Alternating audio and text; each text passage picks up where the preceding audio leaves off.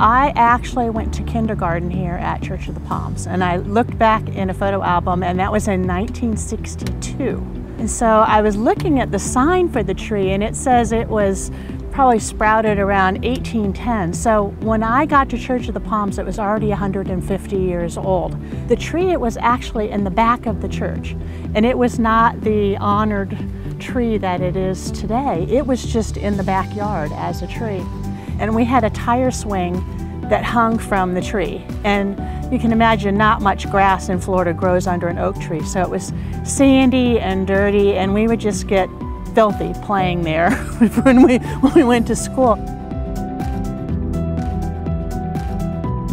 I was brought to meet this tree for the first time last year, so that was my first initial evaluation of her.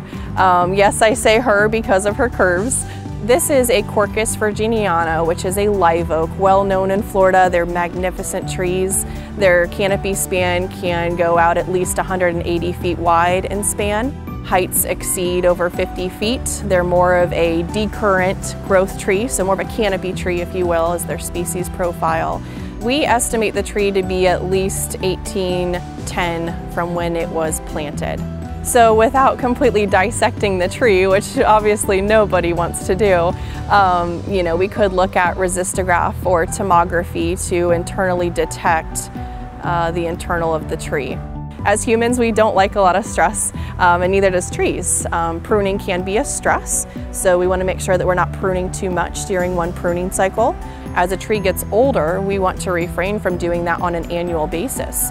And maybe that basis, depending on where that tree is at in its current health, may be every 5+ years. The draw would be God's beauty, right? I mean, He's created these magnificent trees for us to enjoy, and we can't buy back the time how long it took to get this tree to where it is now. It's not just a tree, and it's not just a growing, living thing.